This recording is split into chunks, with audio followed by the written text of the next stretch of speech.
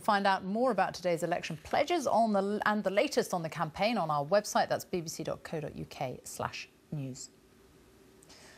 A surfer who survived for more than 30 hours clinging to his board in the Irish Sea has been described as extremely lucky by the Belfast coastguard who saved him. 22-year-old Matthew Bryce was reported missing when he failed to return from a trip off the Argyll coast on Sunday. He was eventually spotted by a helicopter 13 miles offshore. Our correspondent Chris Buckler is on the Antrim coast for us. Chris. Yeah, the weather was good throughout the bank holiday weekend, but make no mistake, the water behind me is cold and it is dangerous. Matthew Bryce left a beach near Campbelltown just before lunchtime on Sunday, but he wasn't found until last night, and that was after a major rescue operation needed because of the sheer amount of water that needed to be searched before he was finally spotted by that coastguard helicopter. After more than a day drifting in the water, Matthew Bryce was found by the coastguard floating miles from land. He was still by the surfboard he left the Argyll coast on Sunday morning, but when he was finally rescued on Monday evening, he was closer to Northern Ireland than Scotland.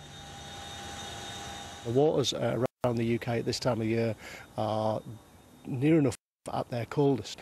You know, if you go in the water this time of year, just on the beach, you know how long you would want to spend in it. But you know, if you think for over 32 hours in those conditions, then yeah, it would be extremely debilitating on him.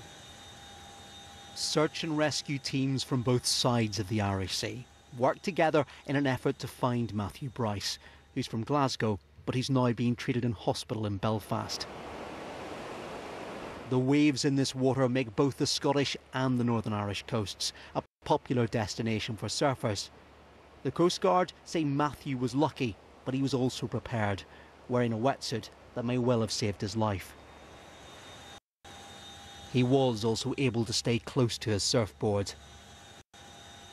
When he was plucked from the sea, he was hypothermic but conscious, rescued just as evening was approaching, and in the Coast Guard's own words, extremely lucky to have been found.